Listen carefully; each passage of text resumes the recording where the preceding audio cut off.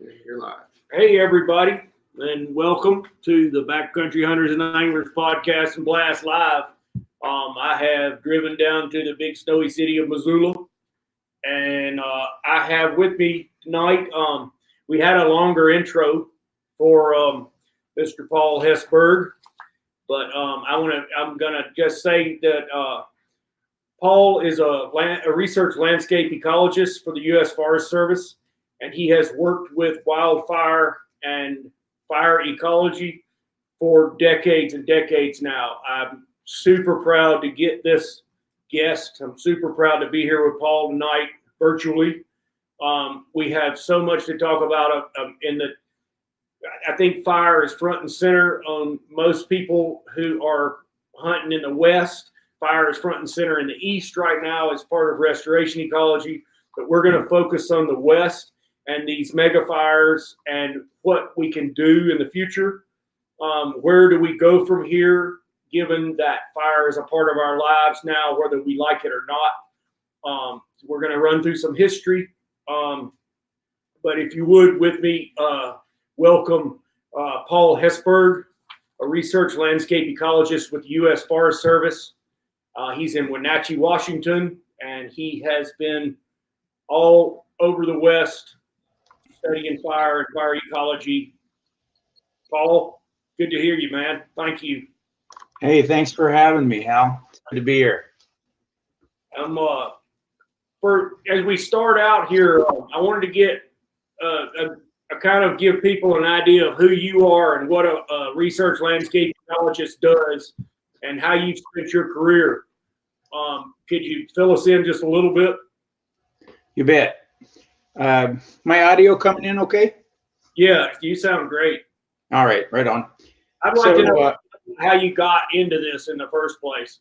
Oh man, a lot of side steps. I started out as a Boy Scout when scouting was still cool, and that ages me.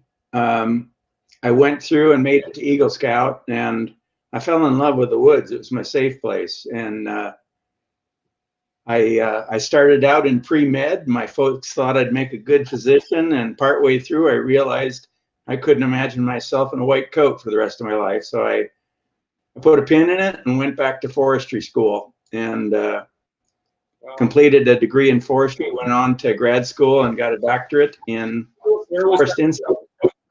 Oregon State University. I moved out west 43 years ago, and I never went home.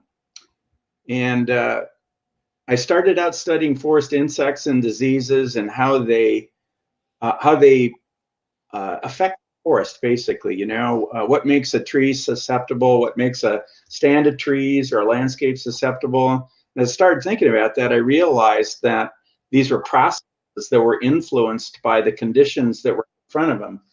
And so I started building models of how forest conditions influence how mistletoe affect the forest, or a bark beetle outbreak can occur or not occur. And I took a sideways move into looking at wildfires because I thought, well, they're another process just like this. And so I retooled over the next decades as a landscape ecologist, which basically means I study how big patterns of forest structure and composition influence processes like wildfire behavior or how bark beetles or foliators move through the forest. And I found a home there. I love the work I do. I passed my retirement age, and I pretty much don't know how to retire. So, well, you were just making you're in the Bitterroot Cell Lake when I was talking to you.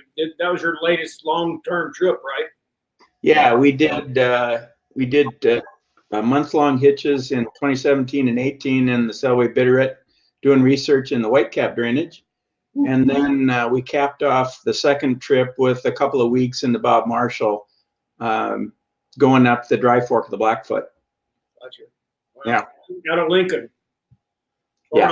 Yeah. Mm-hmm. What were you looking at up the Dry Fork? Our research in the wilderness areas, if you think about a wilderness area, it's a really cool classroom because we're starting to allow wildfires to do their stuff. We're allowing wildfires to overlap. And we had some funding to look at the effect of reburning And reburning is kind of a new idea in the fire community, and it's a really simple idea. We've done some modeling to show that over centuries, the forest didn't just burn, it reburned. What that basically means is the mosaic of forest structure and composition emerges from patterns of fire-on-fire interactions and the time since fire. And the reason why this is a super cool idea is because if you have fires burning previously burned areas, when the wood falls down from the previous fire event, it gets consumed by the second fire. And so how that new forest grows up and its vulnerability to subsequent fires really changes as a consequence of reburning. So it ends up being kind of a cool idea to sort of throw into the mix as we think about how to bring fire back and how to bring in these positive effects of reburning back to the landscape. So essentially, if you decouple that dead wood from the new forest that's growing up, it's much harder to burn it. How extensive was that? What effect did that have? Those are the things we're looking at. Wow.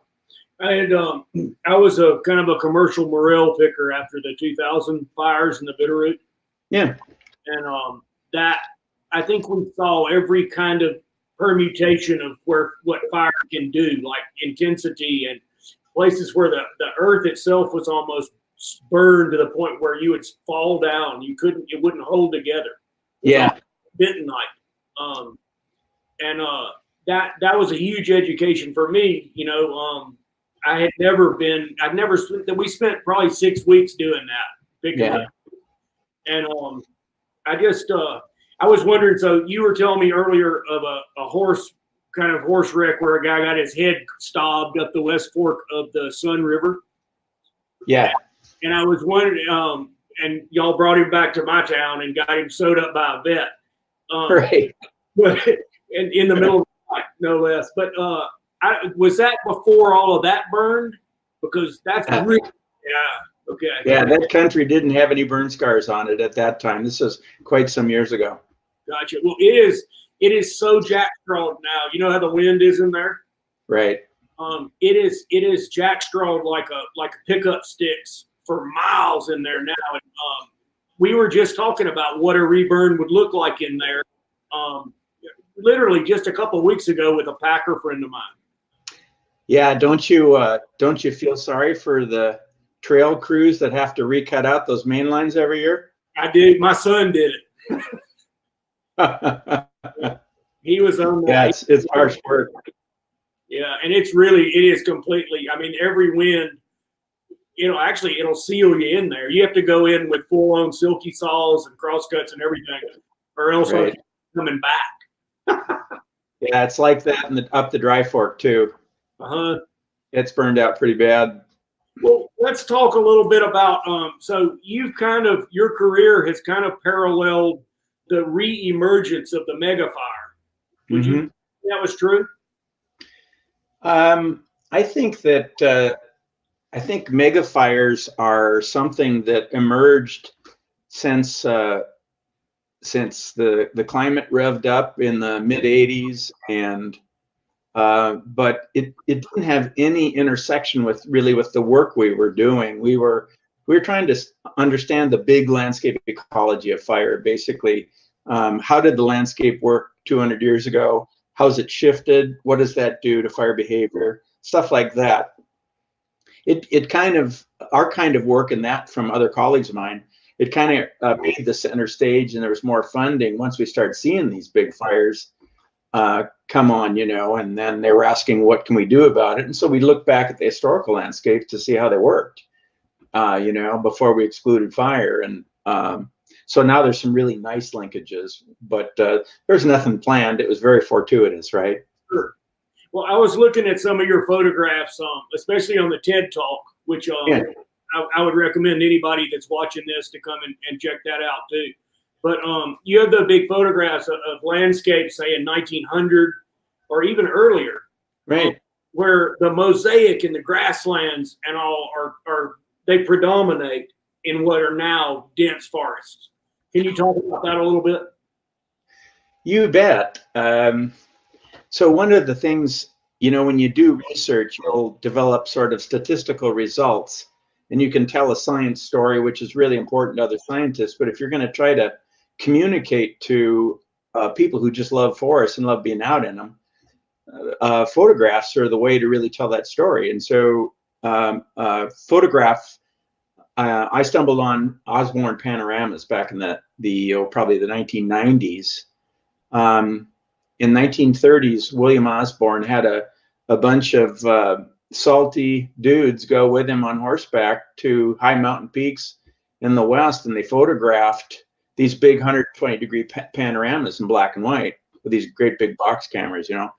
And so this colleague of mine, John Marshall, and I started to get a mind to say, well, what would happen if we rephotograph those from the same vantage point? Would we see a lot of similarity or a lot of difference? And it was jaw-dropping how much a difference. And we started thinking, you know, this is a really great way to help tell the story of change by looking at all sorts of dry pine and, you know, wet forests and cold high elevation forests and alpine heathlands, and just tell the whole story of, you know, encroachment and density increase. And so that's how we got into that. It's just better storytelling, really.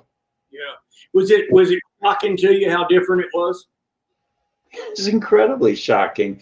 It's so amazing how the world we think we live in has been transformed in 100, 150 years. The forests of the West look nothing like the forests we inherited when we established the forest reserves in 1905. Right. They don't bear any resemblance. And it takes a photograph to nudge you and have that, oh my God moment, right? Yeah. And so part of this, of course, is fire exclusion, which we did after 1910, right? The big burn. Yeah. And then, you know, I'm going to get into this a little bit later, but you wrote me something that was so interesting, was how when you have that many stems, that many trees coming into a watershed. Yeah. And we talk about the 1905 forest reserves were to protect watershed. Mm-hmm. But when you have that many stems per acre, you are taking so much volume of water out of the earth and right. transpiring it. So you've actually changed the entire nature of the watershed as well. Yeah. If you think about it, these are pumps, right? And the reason they're pumps is because transpiration, water uptake from the roots to the stem to the leaves, it allows for water and nutrients to be supplied to the foliage, but to make photosynthate, which then makes wood and more leaves and things like that. But if you stop and think about it, these pumps, the more trees you have, the more leaf area you have. And the more leaf area you have, the more transpiration and evaporation that takes place. And so when you have this hot, dry, and windy weather, you're literally dewatering the landscape more significantly. Now imagine that some forest areas have 10 to 100 times more trees than they did 100 years ago. Yeah. So the question is right now, in a lot of places where water scarcity and late season flows for fish, native fish, right, it's an issue. A lot of the questions are right now is how much water has been pumped up, and if we were bringing something back like the open conditions on the drier aspects and much less dense forest where that really makes sense with the topography, what would that look like in the water signal? We've learned that there's a really cool relationship between snow and tree cover. If you have continuous tree cover, the tree tops capture the snow, and the losses through sublimation or freeze drying back to the atmosphere are really high. But you space them out 1 or 2 crown widths, and more snow gets to the ground, the tree cover shades that snowpack, and so it melts later, the runoff is slower, and so the question is, can we produce a late season signal in flows that matters in the creeks and tribs for fish? And as it turns out, an awful lot of studies are turning up that there's significant water to be produced and made available as a consequence of some restorative treatments for forests that have a side benefit for streams. Well, it's hard. And I spent a long time, doing white bark work. Yeah. The white bark, they are spaced out, of course. There's not a canopy of white bark. And they do, in the bottle brush shape, they do hold snow and everything slows down. They shade pack, and then they keep running events from happening.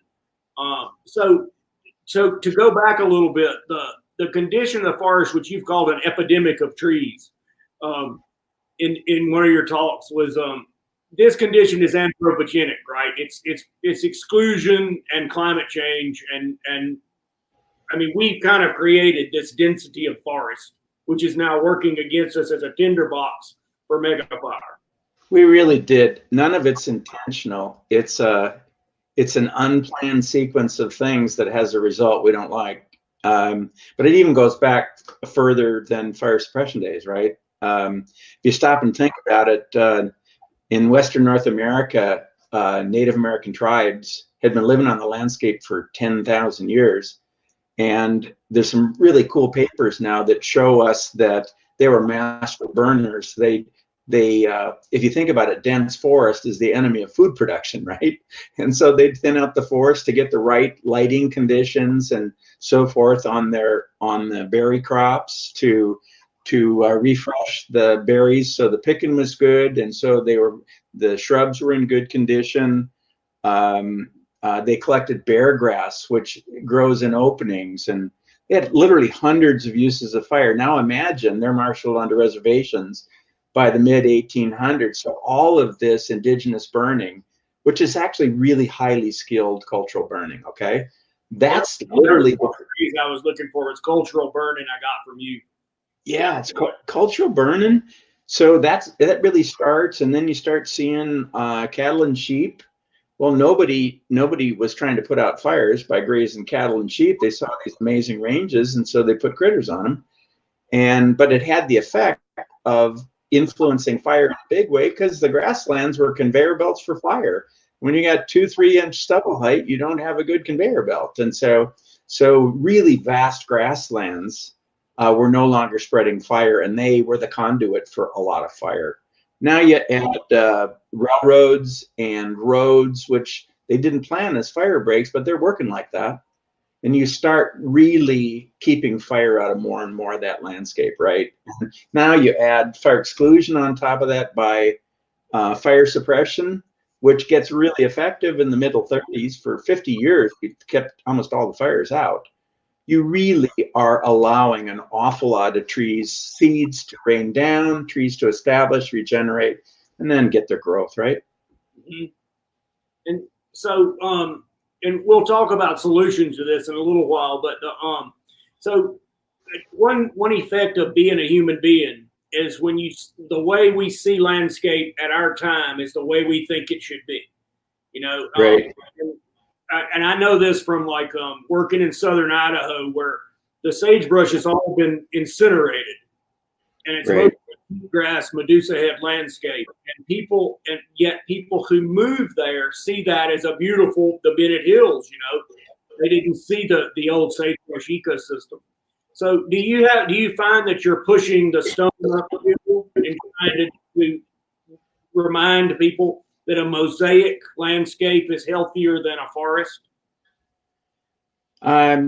You broke up a little bit there. Is the gist of it, do I find it hard teaching people about the importance of a patchy landscape? Yes. Yeah, you bet, because you know what you know, right? And you know what you love, and you know what you see. And so it's one of the reasons why we use the then and now photographs to show the change, and then try to link those prior conditions to really positive effects on habitat conditions and their networking, how fire can be a really positive influence if we allow it in the right way back in the landscape. A way to think about it is fire is coming inevitably to a landscape near you. How do you want it to come? Right. Do you want it meted out in clever doses, or do you want it belching in unbridled hot fires that, you know, lay in smoke for a month? So to me, it's showing the value of that patchwork, connecting it to habitats, showing the relationship of good fire to that landscape, how good fire creates those patterns and maintains them, and then how can we invite good fire back into that has a lot less smoke, less human health effects, better on habitats, stuff like that. Right. And I know you've discussed actually herding fire, you know, as if fire were a herd of livestock. But before we get to that, one of the critical issues here is that Dr. Stephen Pine had called this the age of the pyrocene, the age of Right. fire, because partially at where we come to, and partially also it's anthropogenic climate change, right? That is making this more critical yet. Can Yes. you talk just a little bit what you've seen? You bet. So the changes to the forest landscape are human caused, and the changes to the climate are clearly human caused. There's little debate about that in the scientific literature. And in fact, globally, in every fire-prone ecosystem, this is really clearly understood. There's very low uncertainty about this. And if you stop and think about it, there's parts to the climate story that are difficult to change, but there are other parts where it's vulnerable to change. And so that story, unpacking that, is an important thing. We now know from the last 30, 40 years of research that going back millennia, hot, dry climate years with or protracted droughts were responsible for big area burned where you had the ignitions. We go back thousands of years, and we can see that in the record, whether you're looking at charcoal in polar ice that you drill down to, or charcoal deposits in varve sediments, in ponds and fens, things like that. So we can go back pretty deep and understand that it's always been the case. And with the climate warming, the concern is that, well, I'll give you the number, which is, I think, fairly shocking. In the last 20 years, that area that's burned, it's probably burning 7 to 8 million acres of the West per year on average. Some are over 10 or 11 million acres. That area will triple between now and the next 30 years with the current warming trajectory of the climate. That's a big deal. So what we see in the West is the best version we could possibly imagine of the future, and it will not occur like that because of the current warming trends. But the fuel conditions, the fire severity is driven by the fuel conditions. That's how much dead wood on the ground, how dense the trees are, and whether or not you got fuel ladders, seedlings, saplings, poles that'll convey the flames from the forest floor up into the crowns of the bigger trees. That's something that we can influence, and the corrections to that vector going forward live there. At the same time, we're influencing greenhouse gas emissions, driving them down, right? So go ahead. So in driving those greenhouse gas emissions down is going to take the better part of a century if we're really good at it right now. So this is a long-term message. It's going to take all of us. It's a big deal, and the climate is a central actor, and its change is a central actor in this story. So one of the things, and this is not in my notes here, but I'd like to ask you. So after 2000, I think we had several debates about the nature of catastrophic wildfire, and I would say in quotes, right? And some people that I knew who they're laymen, but they're very involved in forest issues. They think, well, there's no such thing as catastrophic wildfire. All wildfire is a part of the system. But in the last 10 years, I've come to see that there are instances of catastrophic wildfire where I have seen things that look as if they exploded and burned and changed, perhaps transmogrified, perhaps forever. So there is a difference between wildfire and catastrophic wildfire. Is there? Yeah, I don't use the term catastrophic because it means too many different things to different people. I more like to think of it as when the wildfire is not characteristic for the forest type. Okay. When it's out of bounds that way, when it's a lot more severe, where the amount of burned area is uncharacteristic, a lot more dead trees, then you know there's something important about the structure of that forest condition that led to more extreme fire behavior. And so extreme fire behavior for the forest types is really the topic at hand, right? If you're in dry open pine forests, you're going to get low severity fire because open pine forest begets low severity fire. If you're in moderate density sort of large forests that used to have, fires every 25 to 40 years, you're going to get quite a bit of low but moderate severity as well in those. And that moderate severity at that same frequency begets more moderate frequency. Okay, so you're setting up a rhythm in those forest types. When you decline to set that rhythm up, what you end is building towards an extreme fire behavior that's not characteristic for that system. And so catastrophic fire paints it very value laden, when in fact some wildfires have really good parts in them. I've gone through most of the burn severity data in the West over the last 20 years, actually since 1985. And I would say that I've pawed through lots of big fires where 30 to 50% did a pretty good job. It's the other 50% on 2 or 3 really bad burn days that kicked our butt. And we didn't want that fire severity. It's uncharacteristic. It was extreme for the forest type. And I think that grounds it in the ecology, and that ecology connects to why you get aberrant behavior. Gotcha. And can it burn enough to actually damage the soil and its long-term productivity? You know, it does. It really does. In a number of types where the severity, soil severity, we've got severity with respect to tree mortality, and then we have soil severity as well.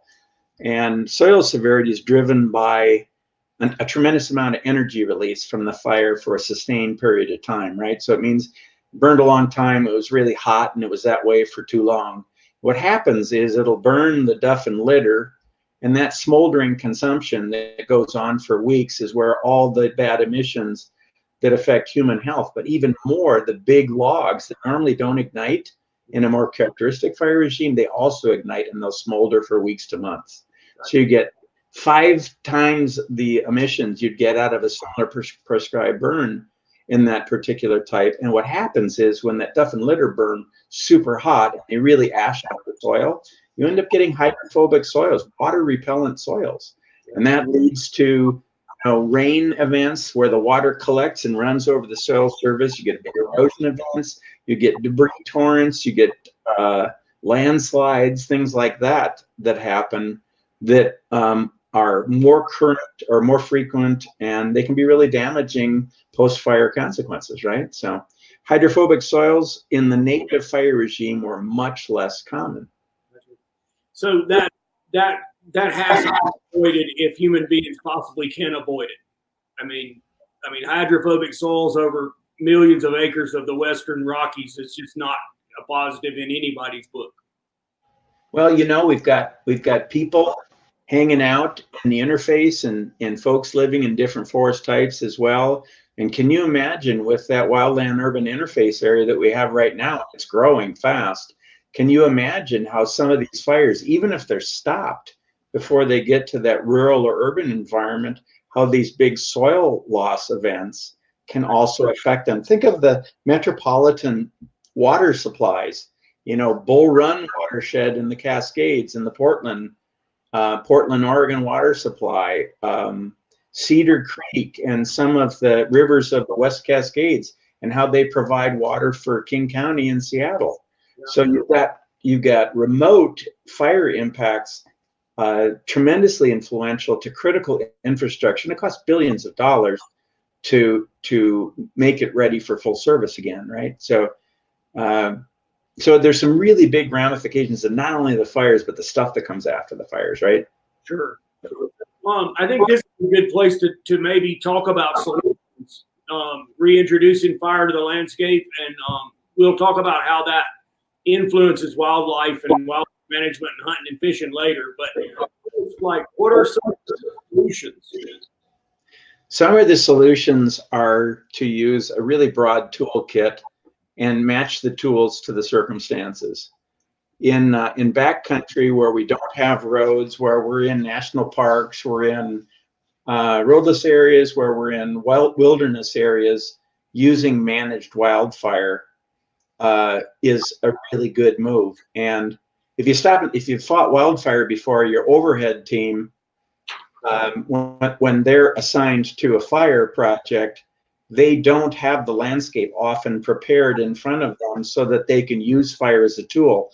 Like I've said to you before, herding fire, if let's say you're division soup, and you've got one set of crews that you're lining out to be able to influence somehow some part of a flanking fire. If they had anchor points pre-established on the landscape and control points where they can hook, hold, turn a wildfire, now you can turn a wildfire ignition into a management opportunity.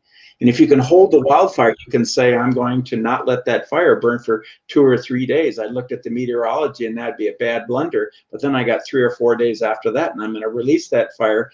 And I've already got my trigger points set up and other control points downstream where I can essentially get pretty good or better fire behavior out of that fire. Managed wildfire is a critical tool, and we have more opportunities to use it during moderate fire weather.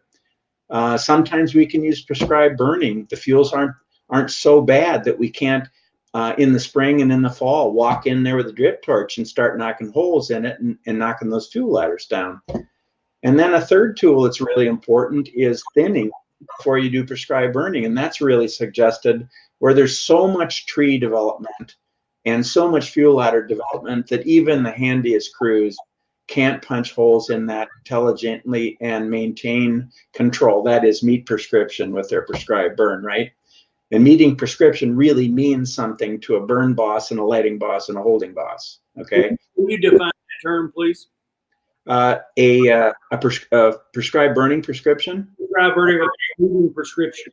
Yeah, so a prescription is having a clear, premeditated set of outcomes that you're shooting for, factoring in sure knowledge of the fuel conditions over the area that you intend to burn, clear knowledge of how much heat you can put into it because you know what the meteorological conditions are today and during the period of burning, and a clear understanding that those meteorological conditions you can count on so that you'll have the right fuel moistures, the right fire rate of spread. You'll control the burn because the 1,000-hour and 10,000-hour fuels, the bigger stuff, isn't curing out, so it's not going to ignite. So essentially, you're going to burn the 1/4 inch, 1 inch, 3, 4 inch stuff, but not the kindling, right? Yeah. And the prescribed burn burns the kindling, so it's much tougher to get the big wood burning. Yeah. So a skilled prescribed burner is taking into account all those conditions in order to be able to execute, and they literally write a prescription. They have clear expectations in mind, and then they light it, they produce the right amount of heat energy, and they move it, and they respond to it with hose lays and sometimes additional back burning, that sort of thing, in order to be able to get that level of control that they want. So prescribed burning is a sophisticated tool, and we have a lot of really well-educated and highly skilled burners in this country, but we're still doing it way too little, and we have tremendous opportunity to deploy that tool on a bigger scale. Gotcha. And there's, in terms of thinning and burning, the acreage that requires thinning and burning is a large acreage west-wide. It's non-trivial. It's because the conditions are bigger than you can simply address with a drip torch or a managed wildfire. Right. And is it so big that do you this is a bad question, but is it so big that you feel like we can do it, or would this have to be sort of a Manhattan Project level emphasis? It's a big project, but I'm a history buff, and my read of history tells me we've risen to the occasion many times. I'm thinking of Roosevelt telling the country that we're going to build 50,000 planes, and we amassed such an undertaking that we blew through 50,000 planes and built 100,000 of them for the war effort because we had all hands on deck and we focused our energy there. I think if we have a will to do it, I'm optimistic that we can pull it off, but it's got to be a fairly big move and at a large spatial scale to be able to change the way wildfires are burning the landscape. What does that mean? Right now, we treat about 1% of the landscape in the West with our treatments, and these are skilled treatments. But on average, our wildfires aren't finding the treatments because their scale and scope is not big enough. So tripling or quadrupling that annually allows us to be able to get our arms around the problem in 20 years, and then we rinse and repeat. Yeah. I mean, it seems this is a place for Renaissance service as well. I mean, this is the mission. If fire suppression was the mission in post-1910, I mean, this is the mission.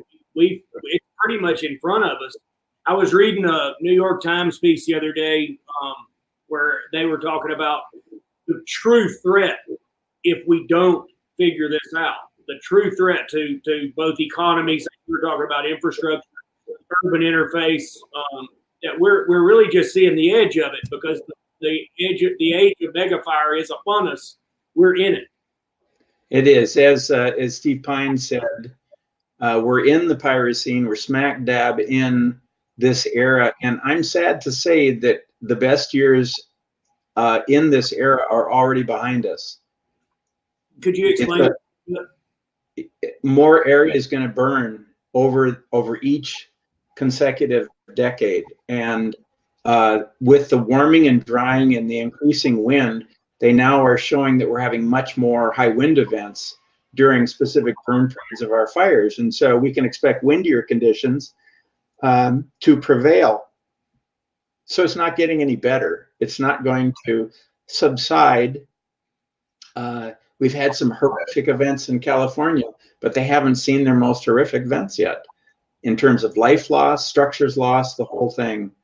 And so there's a lot of players that are working hard on the scene, insurance and reinsurance companies, first responders, all sorts of state and fed and private fire crews are marshaling resources. But there's a real need to really increase our impact on the proactive side to complement the reactive component. And I would argue it's probably bigger in scale than the support we provide to the whole suppression enterprise by quite some. Gotcha. Are you confident that this is done? I'm sorry? Are you confident that this, like, you have a vision of how this could actually be done? Mm-hmm. Yeah. Yeah, it's something.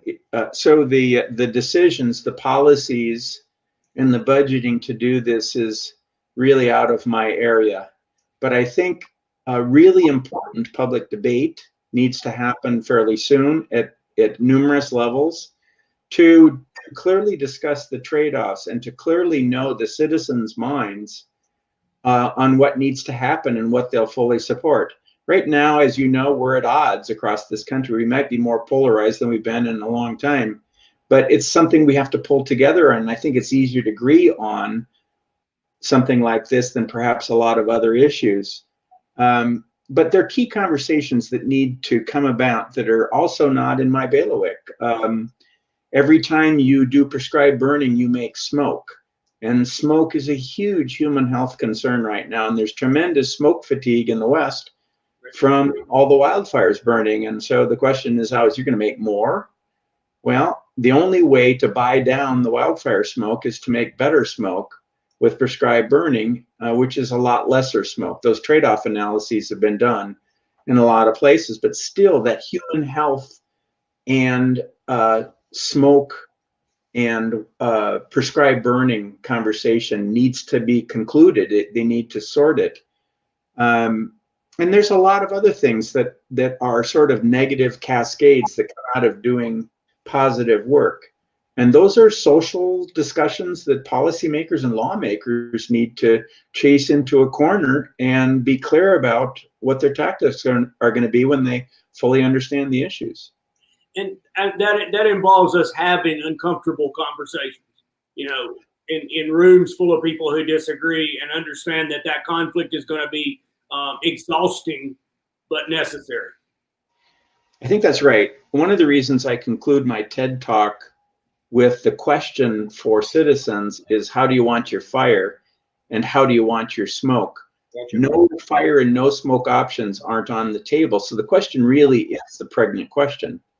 If you're going to get fire, and right now it's wildfire because the Western landscape is being burned by the 2 or 3% of escape wildfires that occur in each year, right? So we know that result and we know it's escalating. So the question is, can we do better than that? Can we produce less smoke and better fire behavior? And the answer is, you damn betcha. Okay, and so the core question is, can we do it at a sufficient scale and rapidly enough to be able to turn the tide of events. And that, again, is a policymaker and a lawmaker sort of decision. And I think as citizens, we can work with them at all levels to let them know that this is something we really care deeply about, and we would love it if they would take a very active hand and active role in this. And they being the citizenry. The citizens, back hunters and anglers, working local to their local, state, and federal representatives and senators to be able to let them know that this is, three kind of thing, because it's really changing our quality of life, Yeah, for the better. So, Paul, can we integrate? This is a question that I'm sure that people are listening to this are coming up with, because it's foremost in my mind as we discuss huge landscape scale operations to reduce fuel loads. Can this be integrated with positive and active wildlife management? Are there going to be costs there, or are there going to be advantages, positives, negatives? So stop and think about when you undergo a long period of fire exclusion. As you develop more complexly layered, denser forests, you have some winners and some losers in that, right? And so some species have benefited pretty significantly. Well, species like white-headed woodpecker and a number of woodpeckers have actually not benefited. Imagine the western woodpeckers and sapsuckers, for example, if they had this flow of small to medium-sized patches of wildfires happening, but the right kind of fires, they'd always be able to have habitat, nesting, roosting, and foraging habitat conditions that really made sense. So there's going to end up being some reductions of conditions where species that like dense, dark, layered forests, and those have increased tremendously, where they're growing on sites where they can't be maintained. You'll have to change who makes a living there, right, in terms of species. But I think that we have analytical tools right now that will allow us to be able to make those transitions smartly, so we're always leaving places for each of those species to hang out over time. But the possibility of changing the landscape in small incremental steps isn't going to be available to us. I think the game is going to be over in the West in the next 20 years. And we're seeing with the area burn predictions, even the most conservative ones, we're going to see tremendous losses to habitat. So I think increasing the scale of these activities and the pace of them and doing them well will benefit not only forest for the future, but also a greater variety of forest conditions. In some of those panoramas that you saw on the TED Talk, I'm showing how all the native species in those panoramas emerged and evolved and made it to the present day in landscapes that weren't all dense forests. They were massive areas of grassland and shrubland and sparse woodland and savanna and crumholts on that landscape. The dry forests were 30 to 40% non-forests. That means in areas that could readily support trees, that push-pull between factors growing forests and disturbances taking them away eliminated naturally 30, 40, in some places 50% of forest cover. And those were the grasses and shrublands and meadows, wet and dry and so forth on the landscape, key landscape elements for critters. And the grain of that landscape was in tens to hundreds of acres. And so stuff was really local nearby if you needed a salad bowl of varied habitat conditions, right? Right. Now you look across big landscapes and you see vast areas with dense trees and it all looks alike.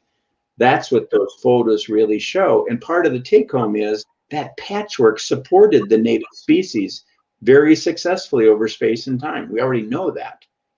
They came to the present era through those conditions. Thank you.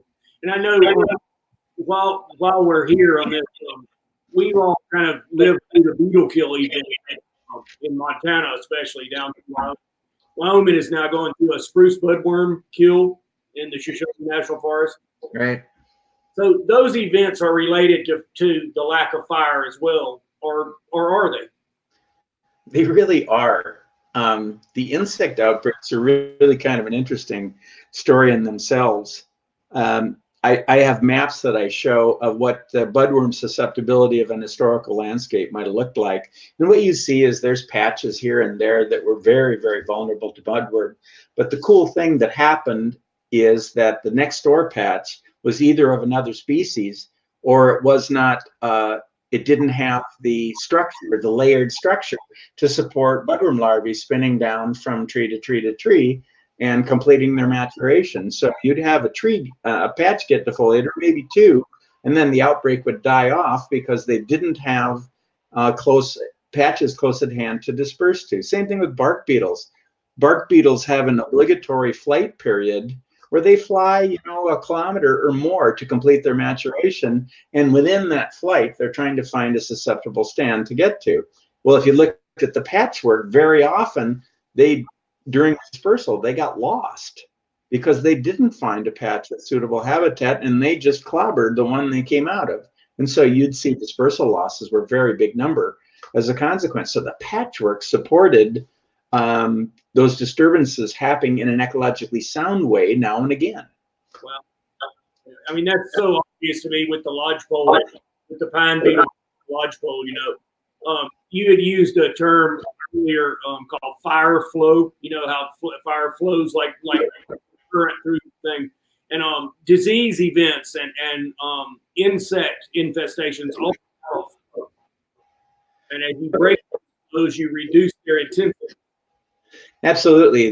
This goes back to my first story about how I moved sideways into landscape ecology, because I saw that these critters and these processes read the landscape like a cheap novel, right?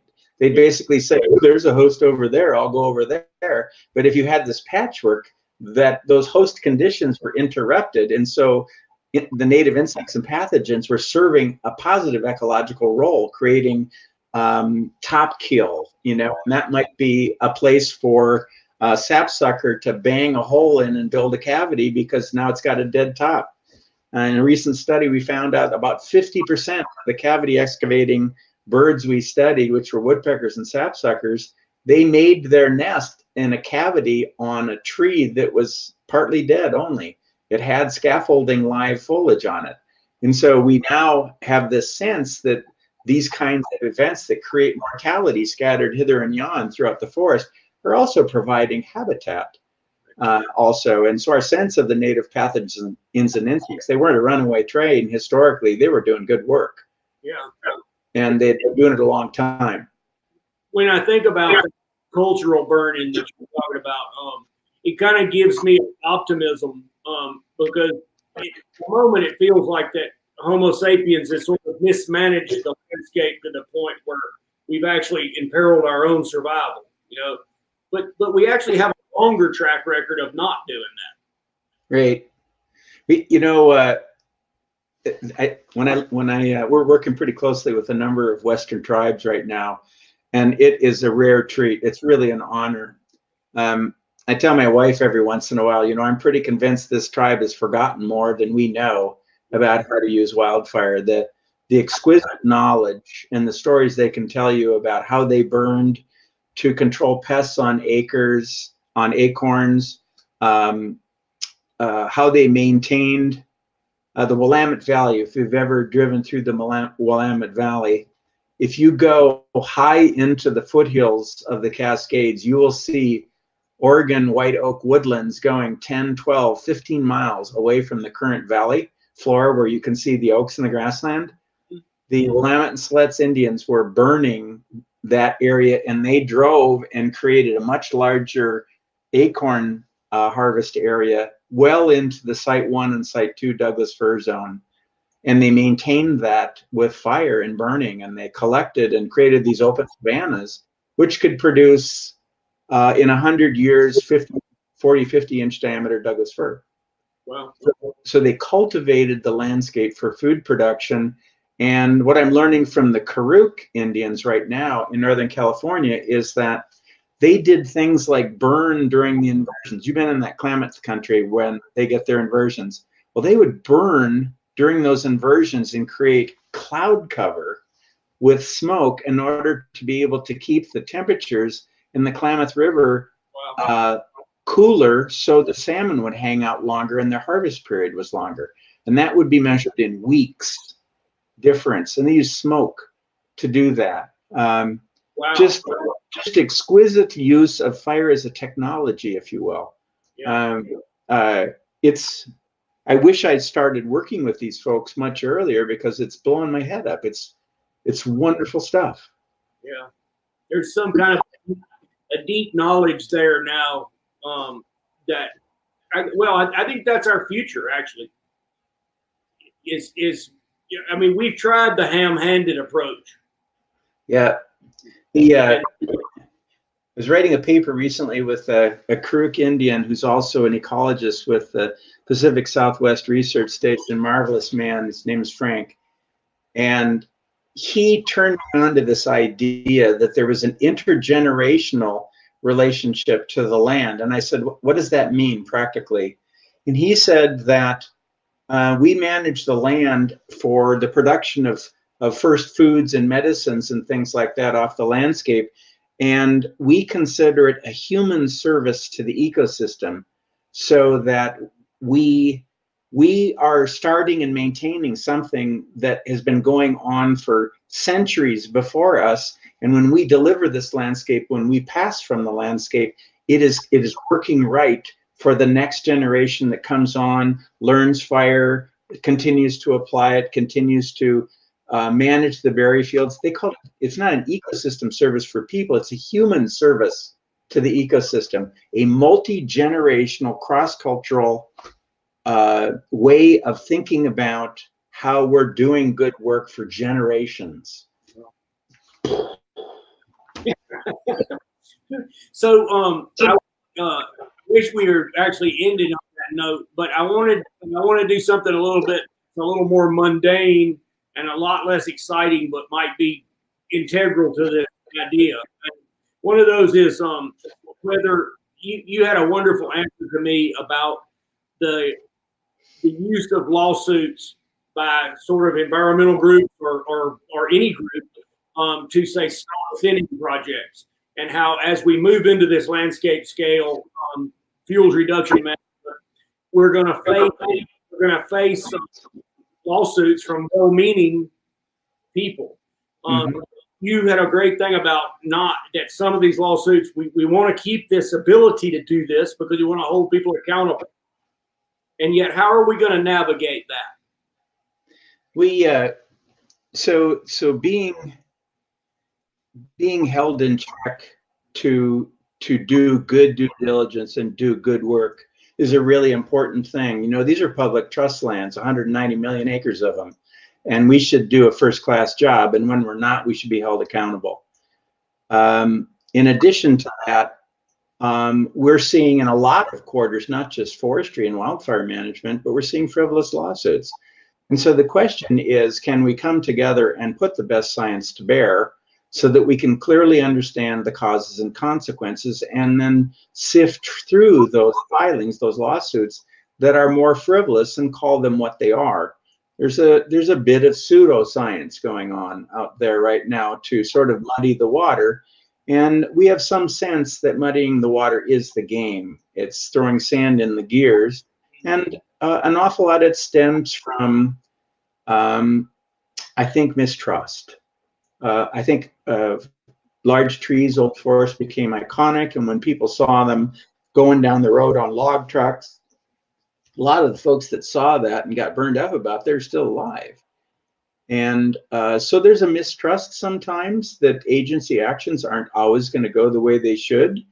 And so it's important that we have our feet held to the fire. But I also think it's important we pay attention when the feet to the fire is a frivolity and it does not represent the best knowledge. And so there's going to be this push-pull that needs to be there, but we need to navigate it a lot more elegantly than we are right now. We're being litigated into inaction right now, and I think that's a serious harm to the Western landscape. Yeah, and that's actually that's a great answer. And I've often talked to people about this, you know, where I live in rural Montana mostly, and people are always, they think that the environmentalists have killed everything, they've stopped every action. And in some cases, that's true, you know.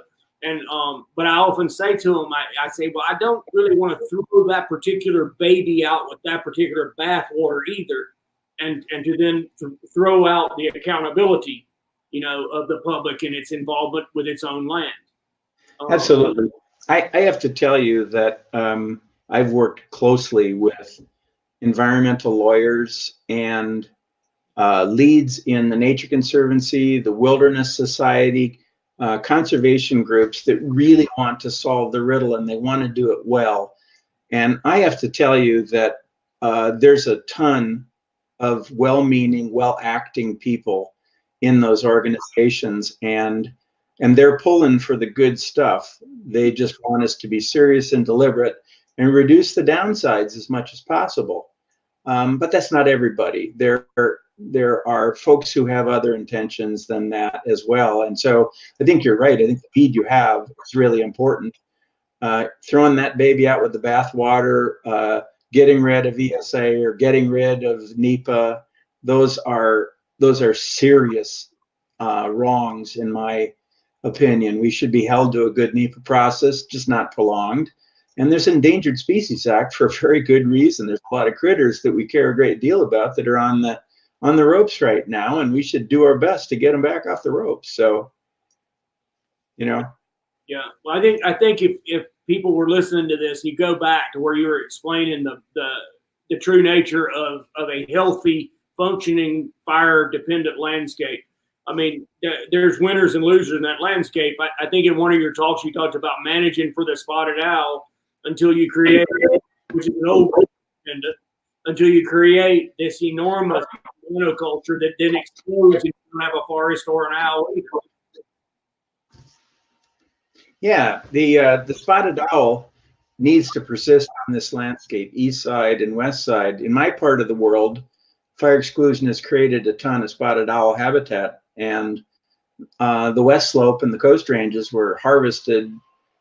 Just 90% of the forests were removed through timber harvest, and so spotted owls are in a really tough spot right now. And they're trying to buy them hang time on the east side, but it's really a tough sell because we can't keep fire out of a lot of those woods right now. And so we need to be able to have some sort of a middle ground where we can start to create more typical conditions surrounding the best habitats. So we actually have an opportunity to buy time on the east side. And as you know, in eastern Oregon and the Klamath country, we've lost a lot of spotted owl habitat because of these very large areas that are super vulnerable to severe fire. And you get a couple of bad days and they go up very fast. You know, the Biscuit Fire is a great example. The B&B fire in Central Oregon on these sides, another great example. I think we can do better, and I think we should. Yeah. Well, Paul, I think that's given us a lot to think about, and I want to leave some time for people to ask their questions. But I was going to ask you, last time I talked with you, you were blocking out some hunting time when we were trying to set this up. Did you get out amongst them this year? I didn't. We had a COVID complication and we had to shut it down. Wow. Yeah. I think you got the company there. Yeah. Had a COVID complication. I came home and got online though and got my tagging license for Idaho whitetail for next year. So gotcha. Yeah, it's a gorgeous hunt and limited tags, and so I got in the queue right away.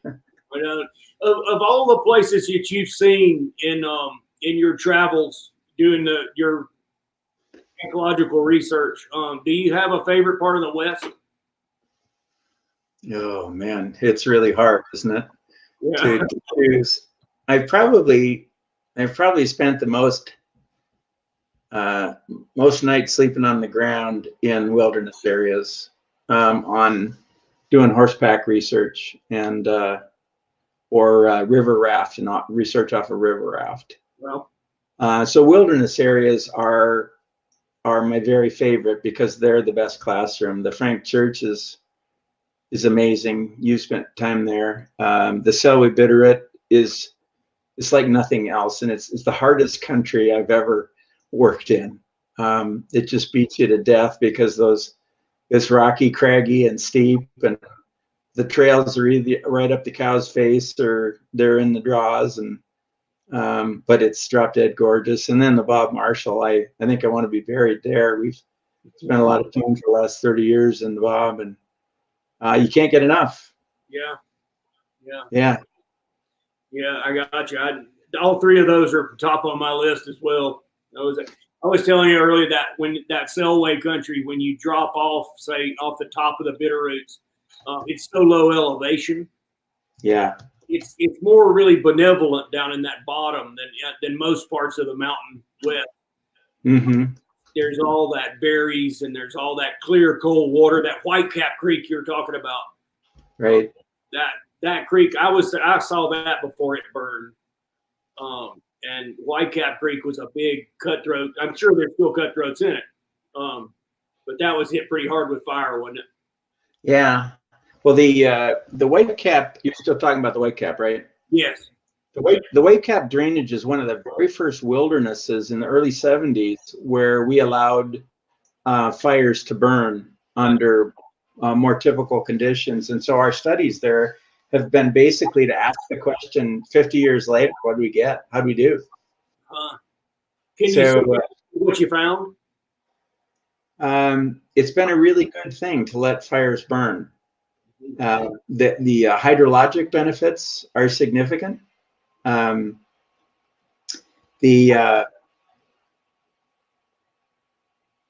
severity of fires that are happening in the Selway now are more toned down. So you'll see big areas burned, but not a lot of tree loss. Like we were talking about before, the Western red cedar on a lot of our river bottoms, including the Selway, the mortality. Yeah.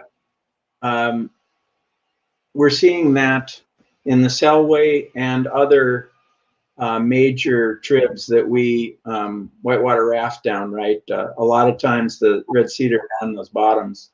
And we're seeing dieback and then mortality events happening right now. And my suspicion is that what allowed them to be great habitats when they established 100 or 200 or 300 years ago, they're different habitats and they're having a hard time making a living now. So I think we're witnessing some climate warming local effects. Right. Areas. I had a 15-foot diameter oak in my yard that I cut down this year, and it's just massive. Cut it down because warming in the last 5 or 10 years has been making it impossible for water to get up to the top of my tree. And so you can imagine that the branches that are on the inside don't have lateral branches, they just have on top. And so it's hardest to get water up there in the hot, dry, windy days are causing the water column to break to those branches. And I had 3 branches die 2 years ago. They were as big as trees. They were probably branches that were 3 feet in diameter where they joined the major tree, or larger. And then the next more branches died out, and it was just they couldn't get water on those hot, dry days, and the water column broke. And I'm seeing effects of that all over the place now in areas that have been there long enough to see the change, right? So to me, the fire ecology is getting better in the Selway, and it's better set up for climate change. But I'm worried about some other and unanticipated effects that we're just not thinking about, you know? That we don't know yet. I lost him there for a minute. Sawyer. I don't know if there's. Is he still on your screen? Yep. But it's frozen. Yeah, I see that on my end too. See if we can bring it back in the middle. There you go. What's that? I lost you for a minute. I think, Paul, if you don't mind, we'll field a few questions. If somebody wants to write in, I can see the chat side. That'd be super fun. Let's do it. Okay. Bringing my technician on. So my first question here is, are there any good studies or meta studies looking at carbon emissions for prescribed fire followed by transitioning to natural quote unquote fire behavior over a longer term versus the current patterns where we had built up? And I've got to move it down a little bit.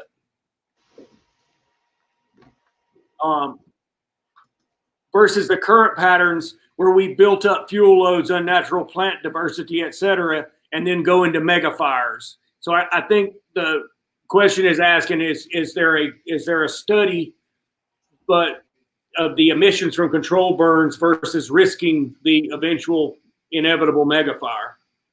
That's a really smart question. We're actually working on a project right now, burning under prescribed burning conditions, so at prescription, under moderate fire weather, and then under typical escape wildfire scenarios, patches on about 7 million sampled acres in 450 watersheds of 4 states. And what we're finding out is the emissions you can save are tremendous. You can reduce emissions by half to 90%. By applying prescribed burning to those fuel beds versus a wildfire under the typical escape condition. Good deal. So the other question was, by reducing fuel, do you mean more applied fire or more harvest? How does this fuels impact greenhouse gas emissions? Aren't we removing carbon as we do say mechanical harvesting? That's another super smart question. So this is a big dilemma right now. A lot of people are saying plant more trees. That's how you fix the carbon problem. But the problem is on the landscape, too many trees and in too dense formulations. And so what wildfires are doing is they're backing off density and forested area until there's more of a better balance between the factors growing trees and taking them away. That's why we look at the historical landscapes to ask that question, right? And so we're talking about doing managed wildfire and prescribed burning where that's the tool that we can match. Where we can't do that, and it's going to require thinning to predate the prescribed burning so we can actually meet prescription with the follow-up burn treatments, then that's going to be the choice. So it's matching the tool to the conditions that is the key. And if we do that, we will save a ton of smoke. On the carbon question, we're growing carbon that we can't sustain on the landscape. And I've got a grant with a colleague in British Columbia right now. We're actually at the whole BC province asking the question, what is sustainable carbon storage? And I'm willing to bet it's going to be a fraction of what's growing in BC right now. Because I don't know if you followed 2017 and 18 fire years, but their fires were so big and so hot and so smoky that their emissions tripled emissions from all other sectors. So forest fires became a doubler or a tripler to fossil fuel emissions. Wow. So this is going to be the answer to storing more carbon. Okay. And this is a question that I appreciate because I had this thought myself. Is there interest from FEMA, insurance companies, and that's the question is, et cetera, to encourage these prescription burns? Are they offering funding? Are they lobbying? Are they offering political support? Are they coming to politicians and asking for this to happen? Are you seeing those sectors speaking up? There's a lot of tools developing right now relative to the insurance industry and the reassurance industry, the folks who insure insurance companies. I've spoken at a number of conferences, insurance companies, and one of the things they're saying right now is if in the 21st century we don't get a handle on wildfires in a big way, getting homeowners insurance in fire-prone areas will be a thing of the past. So they're working really hard to be able to do that. Really well-to-do families and ranchettes, insurance companies are hiring fire crews at the outset of fire to be able to protect those houses as a bet hedging strategy. But they're also working to apply pressure on the insurance side to create incentives like rating different houses and landscapes for their preparedness. And if you get this work done to firewise your place, harden your home, harden your landscape, then your rate can get down to a more normal rate again. So they're doing quite a few things, and I don't think we've seen that industry produce the full tool set that they're capable of. I think the insurance company is going to play a huge role in getting us to behave better with wildfire. Gotcha. Great answer. And one of the other questions, how would you, or I would ask, could you improve timber harvest schedules to better replicate natural fire regimes? That's a great question. The fire return interval from many natural regimes is in the drier forest. It's a frequent interval, and so the answer would be it's easier there in the dry and the moist mixed conifer to say yes. In the colder forest conditions, a lot of those are roadless. They're not operable. There's still quite a bit of resistance to go up and get into the lodgepole and subalpine fir and the spruce and create the patchwork that needs to happen there. But I'd say it's going to be yes and no over the long haul, that people are going to have, they're going to sort of have areas that they work along a schedule, and they'll look at the timing over big space to determine what their scheduling was. There's one. Is there? The question is, how can we best approach private timber companies and family foresters to help encourage prescribed burns? Is that already underway? Private timber companies, especially the industrial private landholders, that's a tough sell. The non-industrial people, the Forest Service in the states have expanded the good neighbor authorities so that projects can now, by adjacency, can include private lands. And so if you can get 5, 10 landowners, some of which are adjacent to state or federal land, you can be pulled into a project, and the analysis and the skills that are associated with implementation of that project. But I think right now, an awful lot of that development is sort of in a beginning, second or third inning kind of stage right now, as people scratch their heads and figure what are all the things that we can do to bust a significant move and across all ownerships, right? Sure. Okay. And then I'm going to probably, well, let's see. Well, I've got one extra here, but it says how much would it cost? So I'm sure we don't really know that, but I think it's I'm going to rephrase this question a little bit. I'm hoping that's okay. But is it achievable to bend the curve on insect and disease infestation to reduce these stand replacement fires? Or would that be a waste of resources is the question. And I think we talked about, I think it is achievable to do that, right? It is achievable. If you rebuild the patchworks that are more typical for the forest types, you're going to find that big insect outbreaks don't have the run of the show. You're going to see outbreaks be smaller and more, less frequent, less chronic as a consequence. So that will be really helpful. I really believe the magic is in restoring more highly functional patchworks to get back better habitat networking and increase the reliability of knowing what the severity of the next fire is going to be. Gotcha. This is a humdinger of a question, and I'm gonna let this one be the last one. I'm really grateful for the ways you draw on the wisdom of historic indigenous practices of landscape management. Those practices developed alongside the native landscape.